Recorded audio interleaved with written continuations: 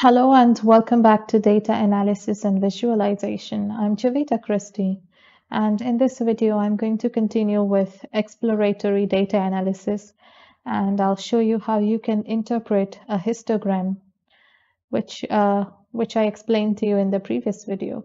So let's begin. We saw earlier that a histogram contains these four properties with which you can interpret it and you can find meaning out of it. And those are shape, center, spread, and outliers.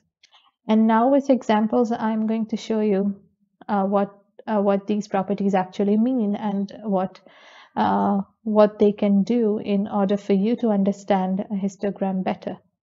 So let's begin with the first one, shape. When describing the shape of a histogram or the shape of a distribution, we should consider two things. The first thing is symmetry or skewness of the distribution.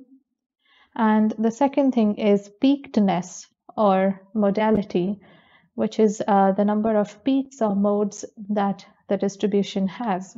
And mode is just measure of central tendency, which you must have studied in school. Although I'm going to talk about that in the next video, I would still be using that term over here. And as we proceed, you'll understand it better. So take a look at this graph. This graph that you see here is a symmetric graph. This is a histogram once again, and you can see it is symmetric. It is symmetric because if you look at it, it forms a shape that that if you draw a line right in the middle, then the left and right parts will be completely equal to each other. Right now, I'm just going to show you different types of shapes. Later, when I've explained to you all four measures of interpreting a graph, then we will go through an example of a real graph made out of real data, and we will interpret it and find meaning through it. So now this is a symmetric graph. You can also see that it is single peaked, which means if you look at the graph, there is only one peak that it has. So if you consider this histogram as a mountain, then it is having just one peak, and you would say that it's just one mountain. So this is a single peaked distribution, and it is also unimodal. The meaning of unimodal is it has only one mode. Now, mode is the most frequently occurring value in a data set. So in our case, in this histogram, the most frequently occurring value is the one that you see right on the top, which is the peak. And there's only one peak, so that means there is only one mode. So this is a unimodal histogram, and it is symmetric. Next, you can see here, this histogram is also symmetric because if I draw a line right in the middle, then the left side and the right side will be symmetric, will match. But it is double peaked, which means it has two modes. It is bimodal because you can see there are two peaks. Instead of just one, there are two, you can say that there are two mountains, not just one, because I can see two peaks over there on top. So this is another shape of a histogram. And once again, I will tell you what these shapes mean when we see an example. Now, another type can be a symmetric histogram, because once again, if I draw a line in the middle, it's going to be same left and right. But this is also uniform, because you can see that all the bars which you can see here are not very small or not very bigger than the other bars. They are almost uniform. So this is a uniform symmetric distribution. Then you can also have a shape which is skewed in one direction, which means it is flat in one direction. And you can see this one is flat on the right hand side.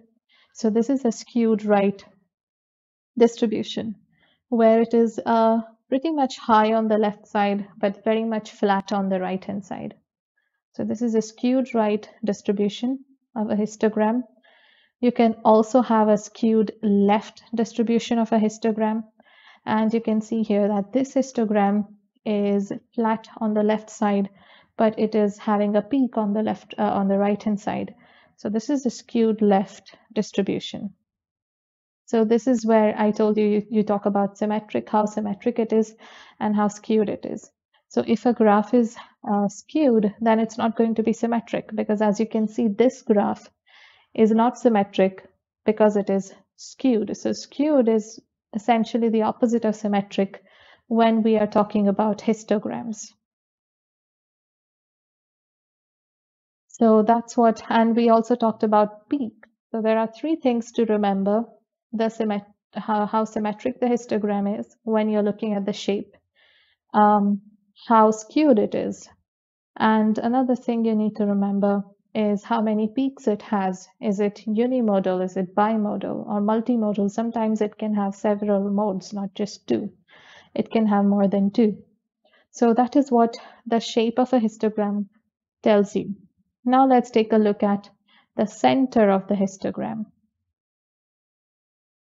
So the center of the distribution is its midpoint. It is the value that divides the distribution so that approximately half the observations take smaller values and approximately half the observations take larger values.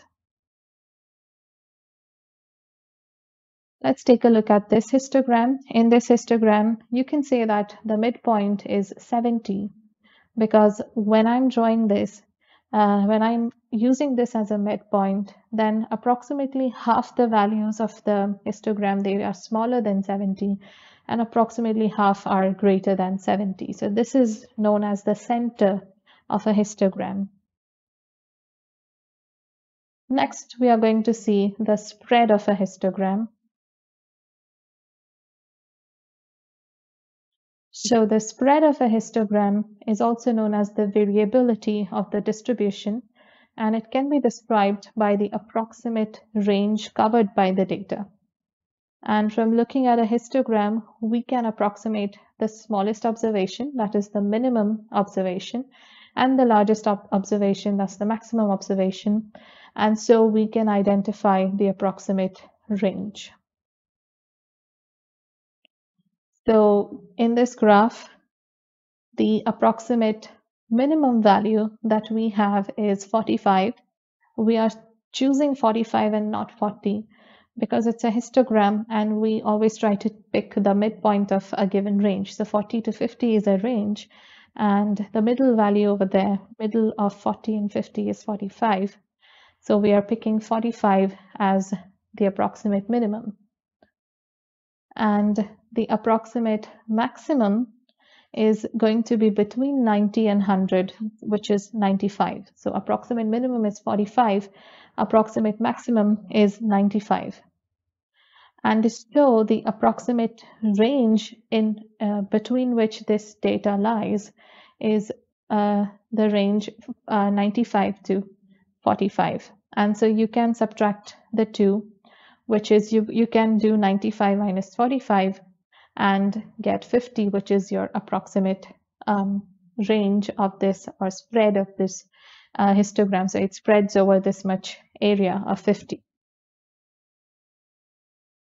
And the fourth thing we have is outliers. Outliers are observations that fall outside the overall pattern. So they do not fit into a histogram like everything else does, but they fall outside of the overall pattern. And you can see an example of an outlier right here. You can see that there is one value. Everything else is all stuck together, going from 0 to 10. But then there is this one little bar that is forming at 15, which is very much further away from the entire population, from the entire sample. So that is what you would call an outlier, which does not necessarily fall into the range where everything else falls. So that's an outlier in this graph. And so those are the four things you would look at if you were seeing a histogram in order to find meaning into it.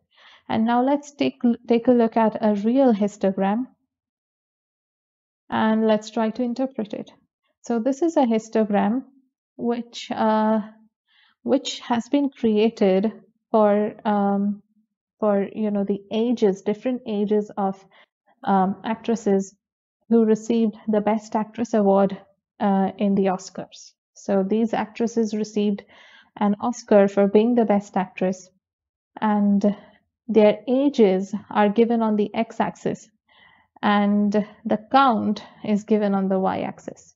So that means you would have, say, a certain range that maybe actresses aged between 20 to 30. How many of those actresses got an Oscar from 1970 to 2013? So this is the data. And if you would like to take a look at this data, then I have again linked it, and you can take a look at it from the description box. So this is a histogram created out of that data. Now let's take a look at the shape of the histogram. You can say that the distribution is sort of skewed right, because it's definitely not symmetric. If I drew a line right in the middle, it's definitely not going to be same on the left and right. So this is a skewed right histogram. It is flat on the right side, but it is rising on the left side.